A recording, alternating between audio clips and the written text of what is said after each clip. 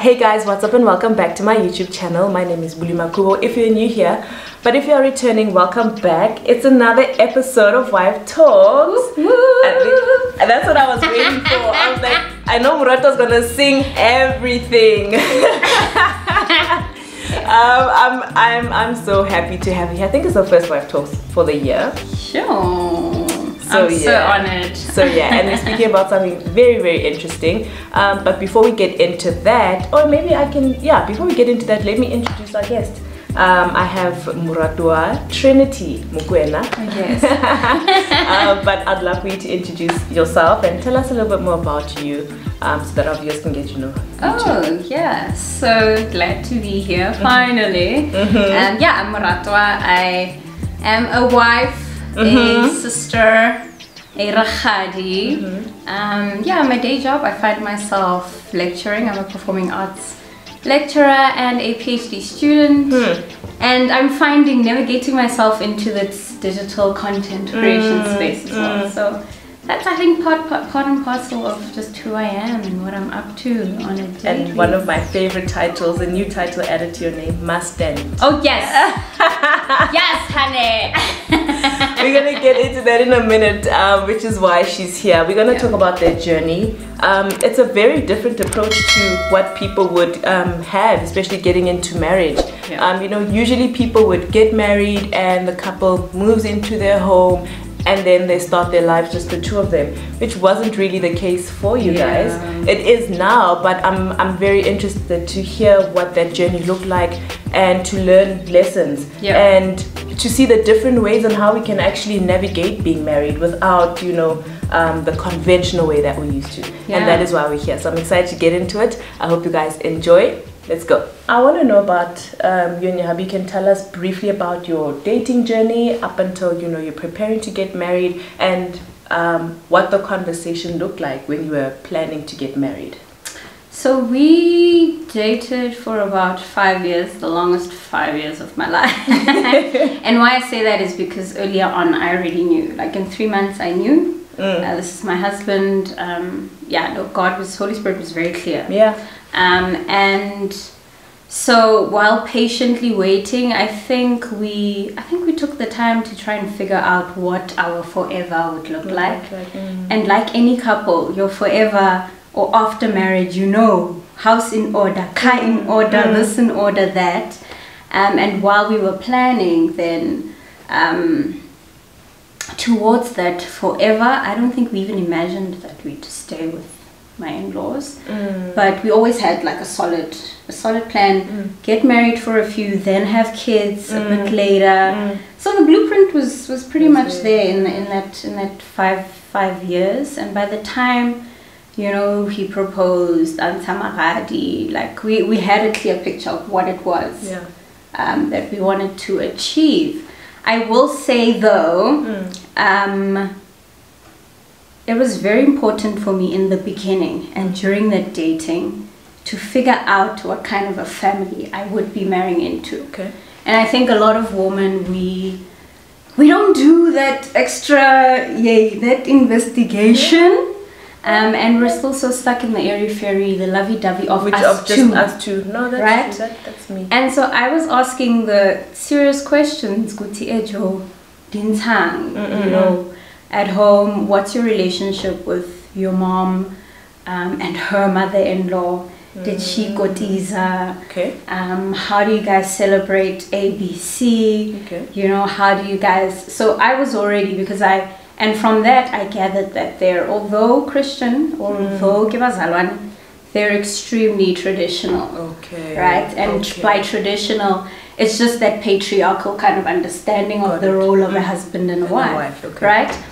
And following that research, I also figured that there was an intention to have me live with them to get to know me. So not just for a period, because I know sometimes when you get married, sometimes they'll say you come and go Gotiza for a week, or this was not a week. No, they wanted to get to know me. So there was already a conversation around, soon after you get married, how do you think she would feel about living with us? Right? And I think when he presented that to me, luckily, I'd already had a conversation like that with my mom. So, yeah, my parents are pretty liberal. Yeah, we're very liberal. But my parents also understand that traditional aspect. And my mom said, you know, how would it be if you were to live with them for 2-3 months, get to know them? So by the time hubby comes with that proposal, I think Holy Spirit was maybe even preparing me for that. And so going in, I was open. We were open to it. That meant hubby moved out. He had his apartment. I'd always been living at home. So he moved back home. And I think I made that then transition in my mind. Where I'm going in there to serve. Sure. I'm going in there to get to know them. It's not going to be easy because we're polar opposites. But yeah, I think I was open. I was open. Did I think it would be for 3 years? And that's what I wanted to find out, because you were going in for 3 months. You're thinking a few months. Yeah. And then those months turn into years. Yeah. Was that also a family decision, or something that you guys had decided that, no, we can stay here a little longer? So, hey, God, let me recall the day I moved in after the wedding, right? So there's so many things at play. After the wedding, there was an expectation from his grandmother that I would stay there in Mpumalanga, and she would teach me how to do the kherezing there in the village. Homegirl and homeboy decided, nah, we book honeymoon same time, like soon after the white wedding, off to Mauritius we going, you know? So they were not really impressed about that, because she wanted me really to be, and this is his grandmother, right? Not even his mom, right? So I already got the hint that, Makotiville is gonna be a serious thing for me, right? Moving then into living with them. So we come back from honeymoon, and literally I fetch my bags at home. It was a tough day. And we move in, and literally my mom in love, she sits me in a room and she says, welcome. This is gonna be your home now. And this is what we do. This is our routine. Sunday morning, you wake up at 5, you cook dinner. During the week, Oh my word. right? And I'm just like, because back home, they go soft. I go softy. I know, hey. Sunday lunch, mom is cooking for you. You know, and I'd help here and there. And, you know, I knew those things, but she literally was saying, babes, this is your household now. We welcome you. Okay. And then she says her last words, and I won't forget. She says, I know you guys are going to want to go and, you know, start your lives and move in, but please don't rush. Hey! Dun, dun, dun. I immediately tell Booba, I'm like, she said this. And he's like, don't worry. And I'm like, but did you tell them we're here for like 3 months? And he's like, no, but don't worry about it. She doesn't mean stay forever. And the story is actually quite layered. But when I think about it, and answering how it ended up being 3 years, was before, whilst I knew he's my husband, right? God would only show me his mother in the dreams, right? So I'd only see his mom. And lo and behold, 6 months into having gotten married, staying with them just for 6 months, it was myself, my husband, his mom, his dad. His dad passes away. Yeah, so plot twist. Yeah. Are you gonna leave? Yeah. Can you leave? Like, Can you leave? So yeah, that's long and short of it. That's how in 3 months suddenly became 3 years, because we're dealing with loss, and it was the 4 of us in the house. And if we leave, who does she stay with? That to me, I understand. I can get how that transitioned to 3 years. But I want to know now, what does that do for your marriage? Now, how does your marriage develop into a marriage? Dare I say, because you've moved from dating, and oftentimes I learned very quickly that once you say I do and you start your life with this person, it's black and white. But what does that look like for you? Because it's not like it's as black and white, because you're obviously now still a daughter-in-law in someone else's household. And I've had my experience we don't even have to go far. When Essie was born, we come home, you know. We come home, and not to say it's a terrible experience, but there is something about it's two families under one roof, okay? And how we are relating to one another is not how we would freely do in our own space. When we fight, we're like, what else you want to do? You know, everything is just done under surface. So what does your marriage then look like? How does it evolve? Do you guys feel like it's growing? Do you guys feel like it's okay? What did that look like for the both of you? I would say, and we always talk about this,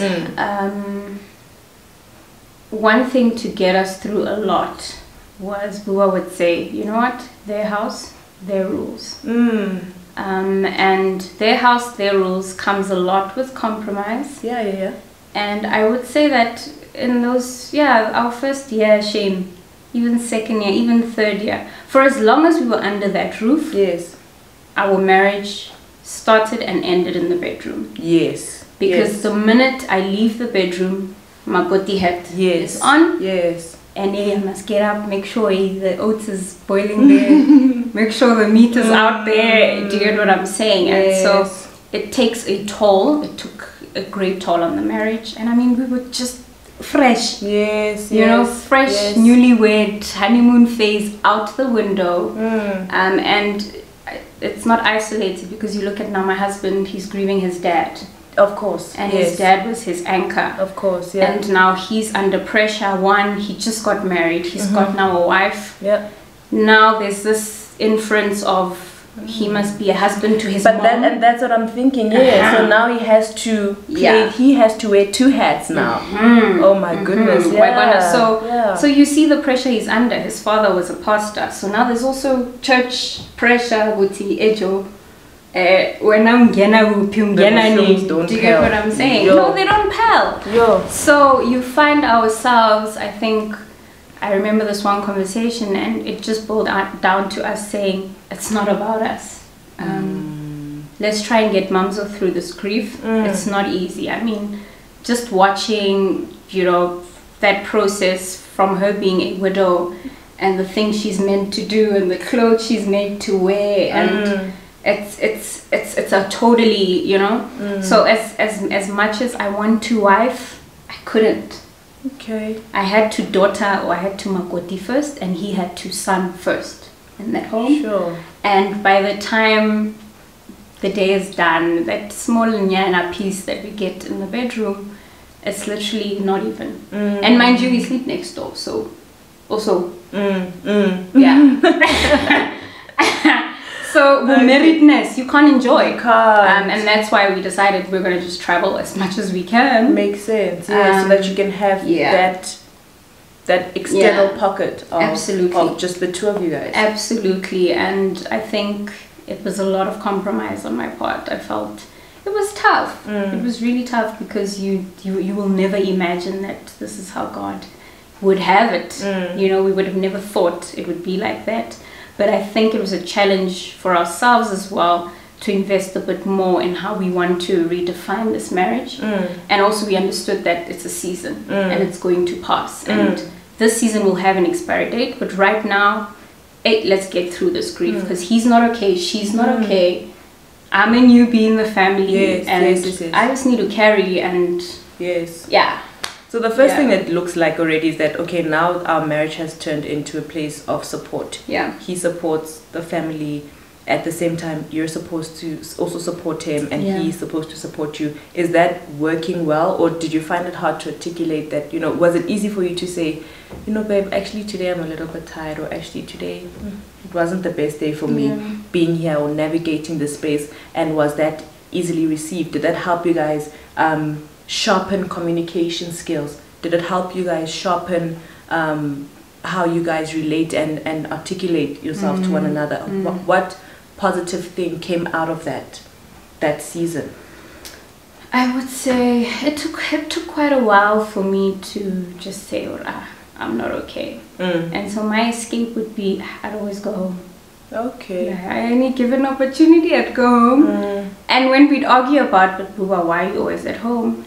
And I'd throw this tantrum like, if you also at your mom, I also want to go to my mom, and I want to sulk at my mom, you know, because it's hard. It's hard. I mean, you must understand. I was also a student. I think we got married at a time where a lot was changing. In that first year, I quit my job and I decided to be a full-time master's student. Yeah. On top of now studenting, sitting in that traffic from Pretoria to Wits, I must come back, and I must gereza, I must do the dishes, I must, do you get what I'm saying? And so I remember though, on one day I was like, I'm enough. I'd forgotten to take out the meat.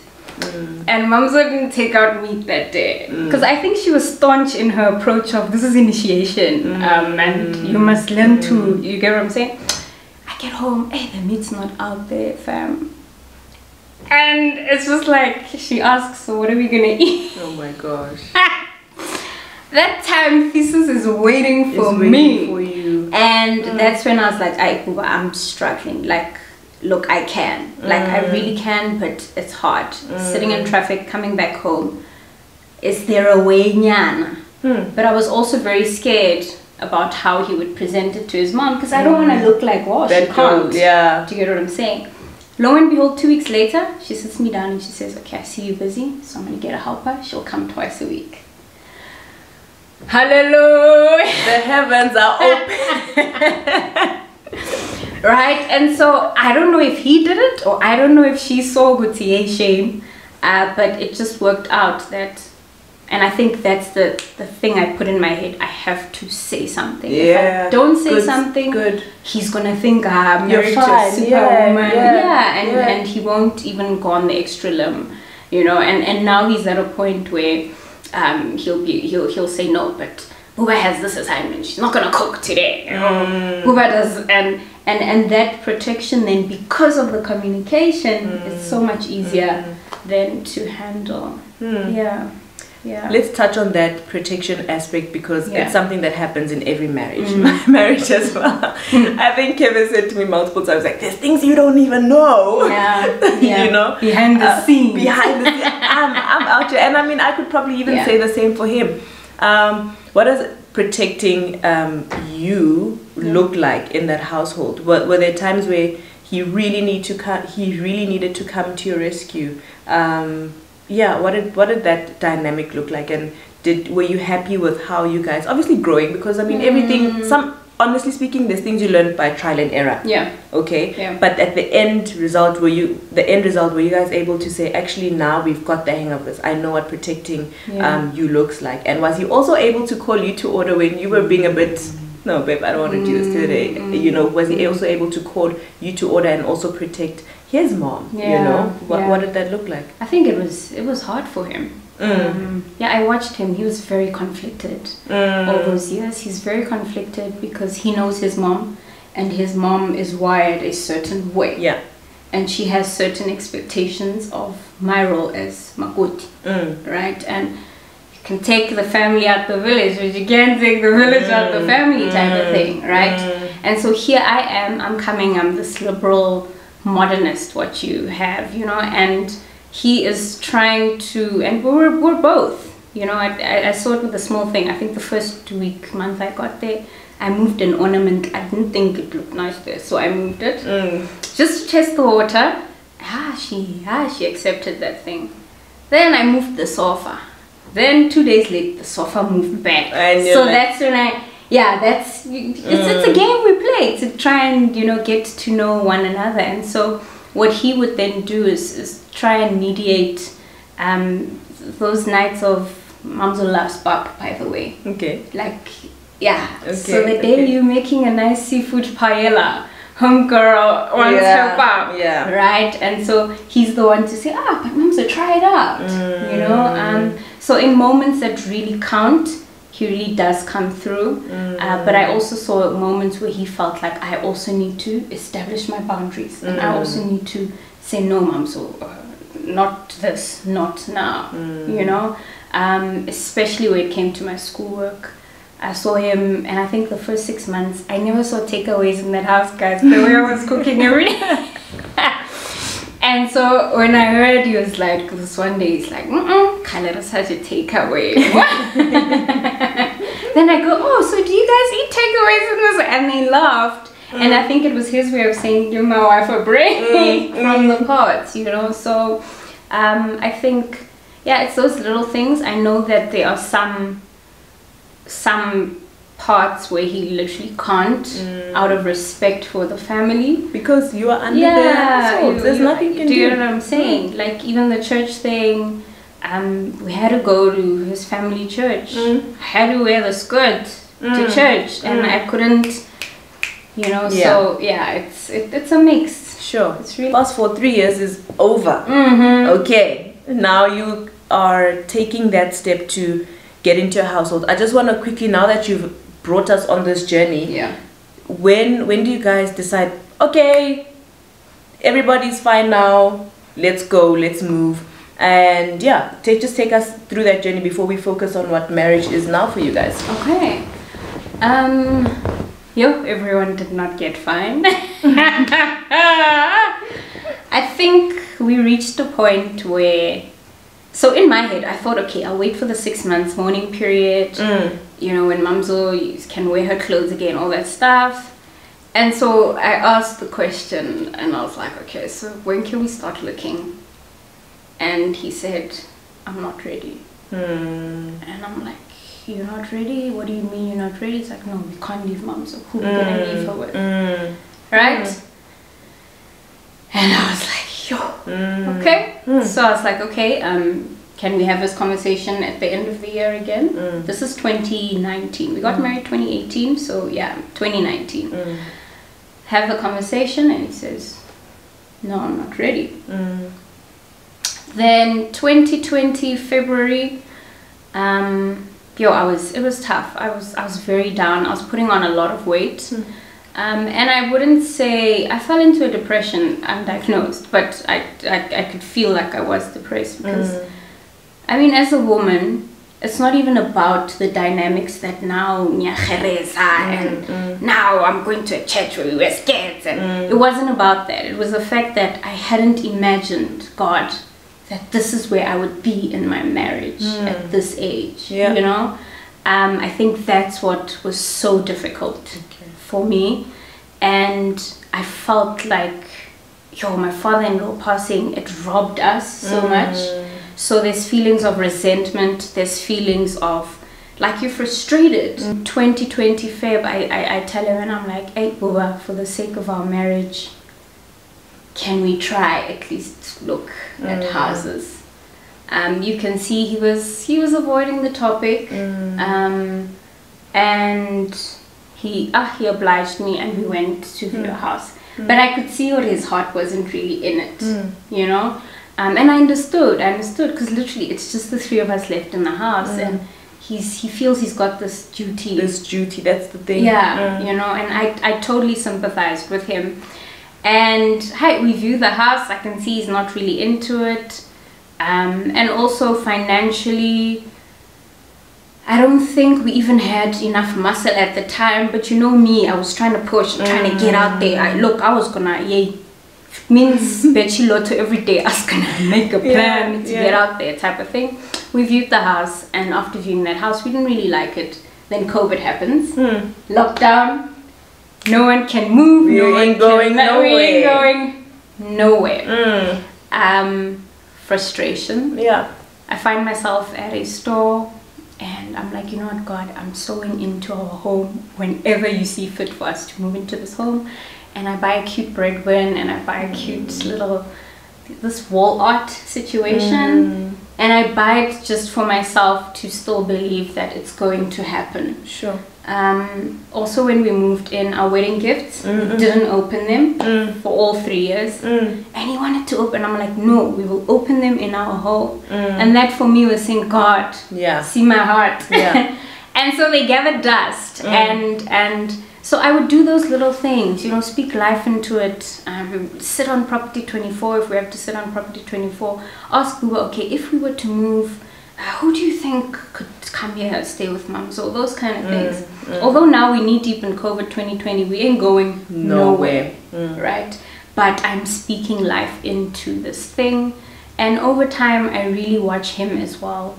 I think, I think there was just something that happened in 2020 that for him it dropped that, okay, I think it's time to go now. Now he's defrosting a little bit. Yeah, now we are more now he's looking at Property 24. Now I'm not the one, nudging him. Now he's having dreams about, okay, what we need to do to get, do you get what I'm saying? So it couldn't have happened with me nagging and pushing and, it was something that had to come organically, I think, from him. And I think also realizing the role he needs to play then as a husband. Yeah.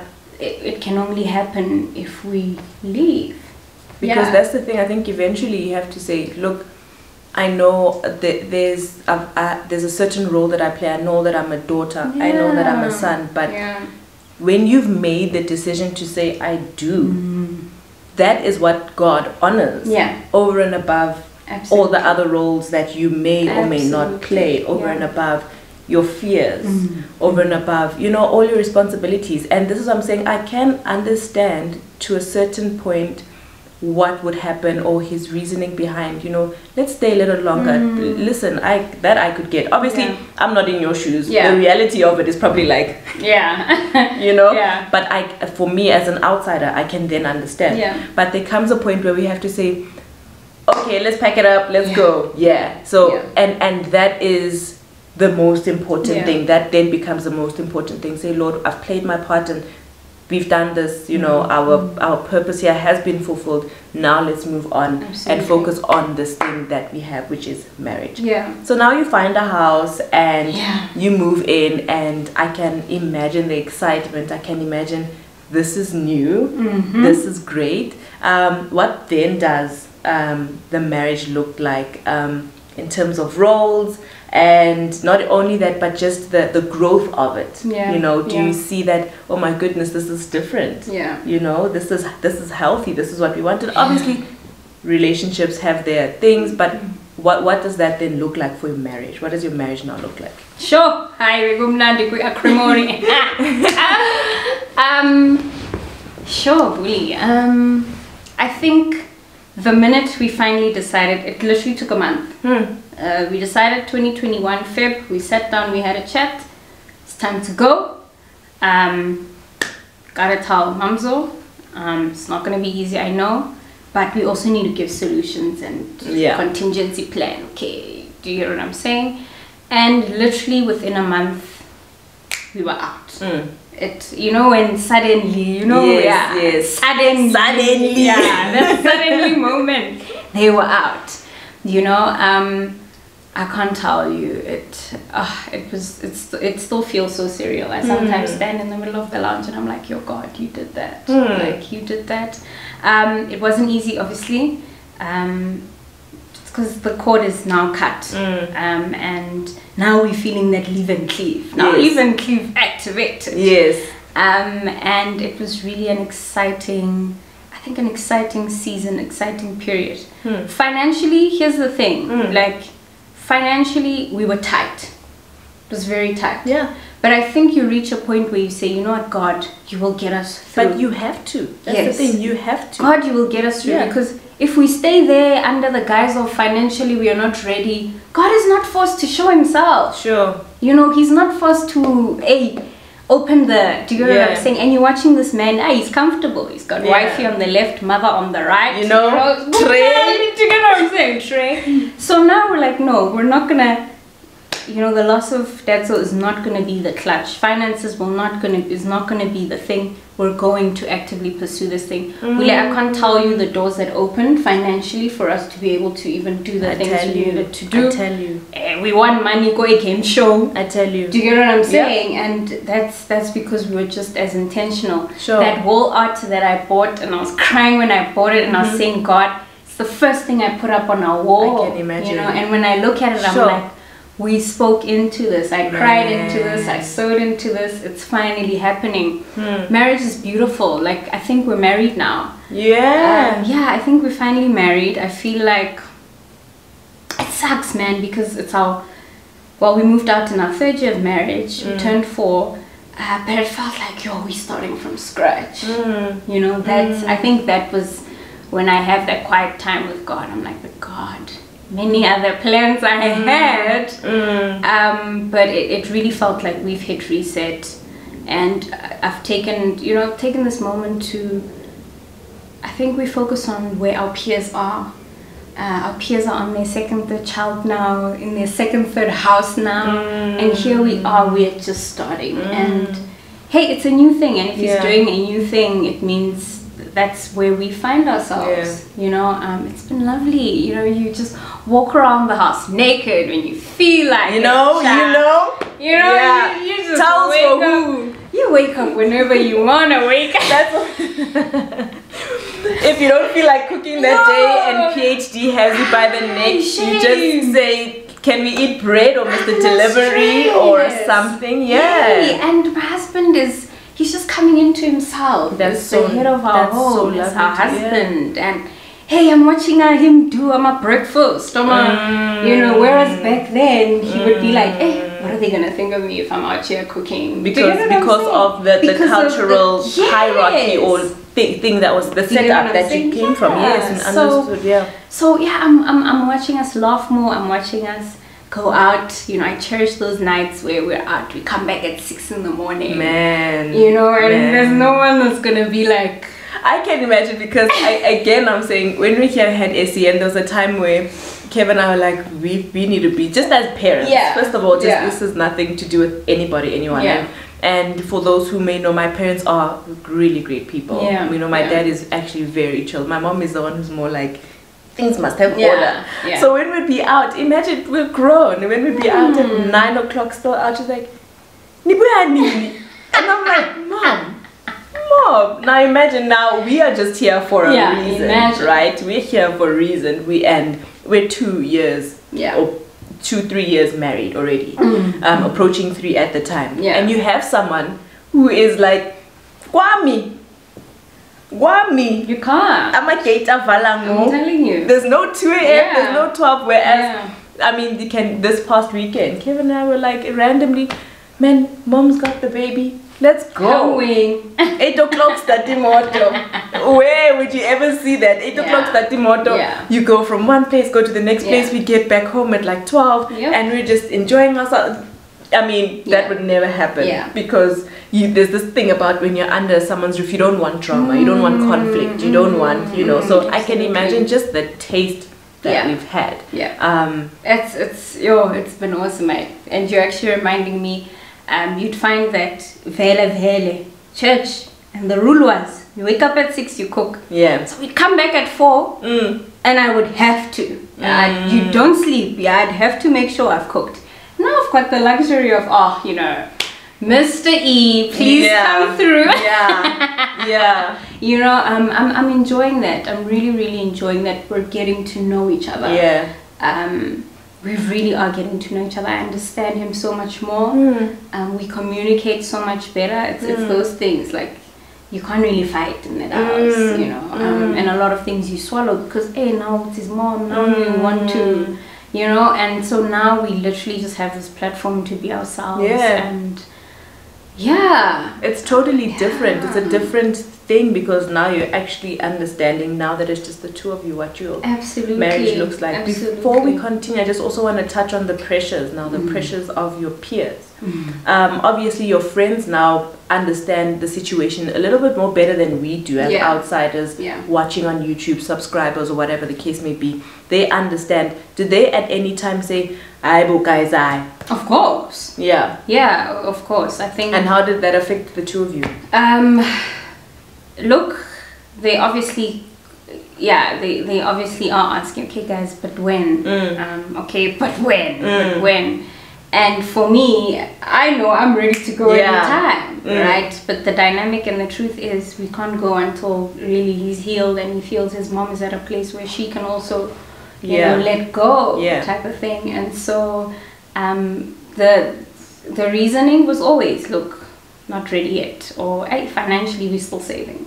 And then we say we're saving, but we're out here traveling, like, and so definitely there was this thing, and it also feeds into you, like, yo, where would I be right now, that's what it is. But I think also we were surrounded by such supportive people that they even reached a point where they stopped asking because they saw it's frustrating me. Yeah. And they saw that, look, there's really nothing we can do. And we just have to be in this moment, in this season. And itla faith. Sure. Yeah. What a journey. Yeah. What an absolute journey. I think it's really amazing how you guys have navigated that space and are still navigating. But one of the things that I'm taking away that I've really liked the most is that you got to a point where you said, this is it. Yeah. You know? Yeah. And it's crazy because you've been married for 4 years now. Yeah. But you said your marriage only started a year ago. Yeah. Yeah. I think that's the craziest thing for me. So what would you say to people who are considering this? Would you prefer that, you know, they get married, you know, and find themselves on their own if possible? Mm-hmm. Again, I'm saying your story was so different than what I thought it was from the outside looking in.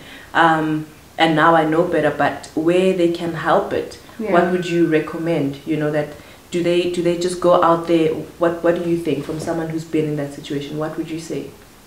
Sure, I would say that I think those who are still planning to get married have this conversation. I think gone are the days where we can say it can never be me because life does happen. That's the thing, yeah. Anything can change right here and then, and so you almost prepare yourself. You ask God to prepare your heart for anything that might come, you know, in your journey towards marriage.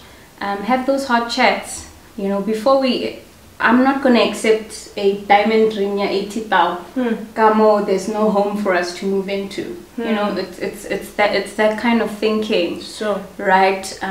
If you've got a place, decide, are you living in that place? If you're marrying into that cultural, what are your boundaries? And tell your in-laws, that's good. Okay, definitely I'll come serve you, I'll get to know you, but 3 months is my cut off, right? And make sure in those 3 months you're living in there, you have signed offer to purchase or you have secured or something. Yeah, right? You have put in your deposit. Look, the wheels of the bus must go round. Because the minute you've put in money, you've made a commitment, especially that money. Nobody's going to play around with money. Absolutely. Yeah. Right? So the wheels of the bus must go round and round, you know. Interrogate your husband as well because they become comfortable. They're at home. They're good, right? And so you must always check in with him, but this was our blueprint. This was the plan. This is the vision. This was our vision, right? And those who definitely go straight into your own abodes, praise God for you. Yeah. But if you are really, I mean, leave and cleave doesn't mean uproot. It doesn't mean excommunicate. And it doesn't mean abandon. It doesn't mean abandon. Yes. And so if you're in your space, you know, make time to get to know your in-laws. You know, if it's tea once a month with her, I think that's what I've appreciated so much living with them. I knew my father-in-law for that 6 months. I got to serve him. I knew how his tea was. You know, I got to know him. And in these 3 years, I got to know my mother-in-law as well, and I've developed a relationship. And there's nothing, you know, there's nothing I don't know about her. And if she needs something, she knows she can call me, you know, because of the luxury of that time we spent together, you know. And so as hard as it was, I know it was God's perfect plan for the type of family I married into. And so depending on the type of family you are marrying into, you need to understand what is their currency. And I know my currency in that family is service and presence. And so if your currency is maybe tea twice a week, then do that. You know, try and integrate yourself as best as you can, but also establish your boundaries. That's so good. But decide before you get married, fam, if you want to do this, because it's not for the faint-hearted. I know there are women who reach out and they say, I'm in my 7th year, I'm in my 3rd year, and I always say to them, go back to the vision, go back to the plan.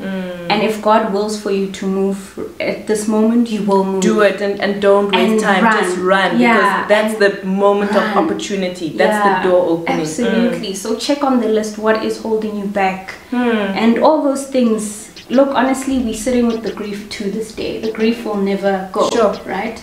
But then how do we move? How do we take it with us everywhere we go? But we are still moving. So, yeah. Man. Yeah. I feel like you're gonna have to come back for so many chats. I just want to go on for it because it's crazy. Yeah. This is touching in-laws, which is what people struggle with. Yeah. What people, even like myself, still navigating, because I didn't even have that opportunity. I was that person like, Gotiza, who?